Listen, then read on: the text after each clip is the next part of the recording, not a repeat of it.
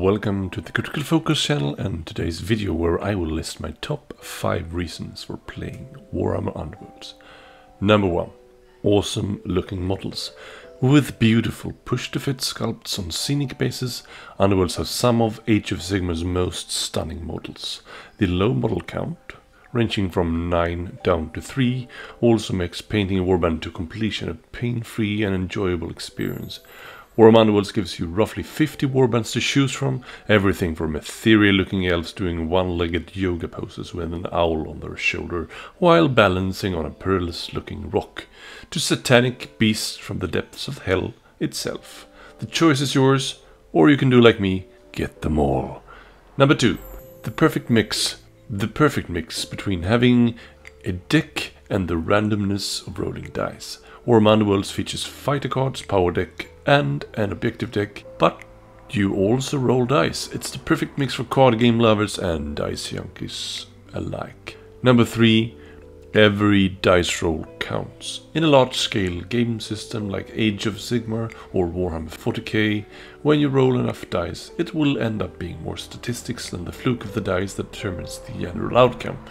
Hate it or love it, but in Underworlds every dice roll is crucial, and a single lucky crit in attack or defense can turn the tide massively, and I love it, even though I occasionally spit venom from having to abide with it.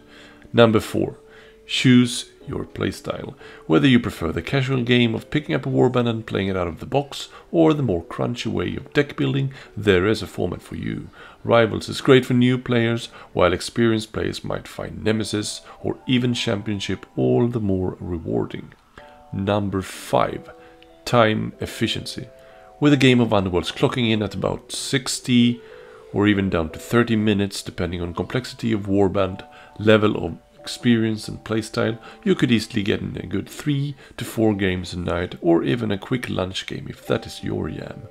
Bigger wargames tend to drag on, takes longer to set up and build lists, etc. for.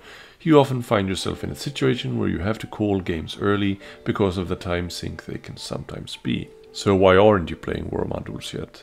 You don't really have a good reason, do you?